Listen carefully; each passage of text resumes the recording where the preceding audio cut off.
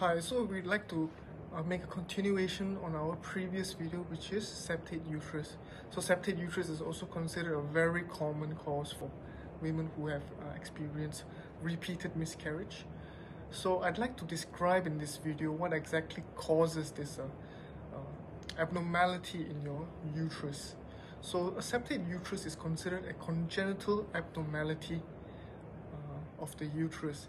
Now this is usually occurred during your birth, so you're naturally born with this, but where exactly does it happen during this process is actually already known. So I'd like to briefly shed some light on it.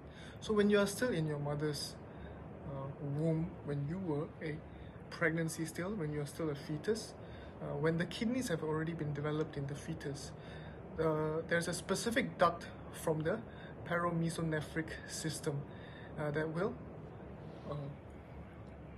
extend out and also fuse, forming the uterine cavity during the development of the pregnancy. When you were still a fetus, this already is an ongoing process. Now the fusion needs to occur, and then it needs to core out to form a healthy uterus shape. Now this happens for most people.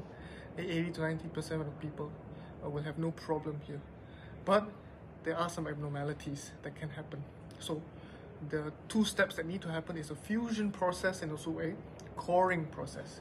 So if the fusion process has some problems, we will see some form of variation of abnormalities. Firstly, if the fusion is only done halfway, then we will see a type of uterus known as a biconate uterus, where it's very similar to a complete septate uterus, but it's quite different because there's two uterine cavities but one cervix. But if the fusion does not occur completely, which means it's much more severe form of a biconate uterus, we will call this a didelphys. A didelphys means there is two uterine cavities and two cervix. So there's a slight variation. Both are considered a congenital abnormality of the uterus. Now the coring out process, if it doesn't core out properly, then it will lead to what we know as the most common cause, one of the most common cause of the recurrent miscarriage, which is septate uterus. So this coring out, it's supposed to core out to empty into a uterine cavity, but it didn't. It stopped halfway, or maybe it didn't even completely stop. So this would cause a variation in the severity of a septate uterus.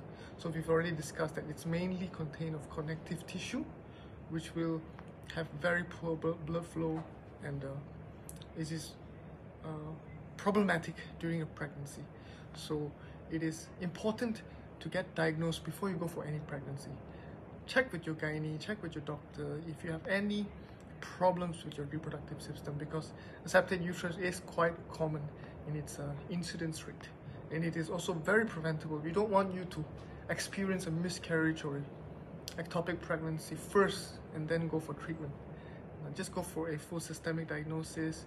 If you do have a septate uterus, you can get it treated in hospitals today, where we just use a standard 3D hysteroscope procedure to remove the septate, and you can have a healthy pregnancy. Now, if you'd like to find out more information about how we treat septate uterus, how we diagnose it, what exactly causes it, please visit our website for more articles, more information. If you have any questions, please leave them down in the comments below.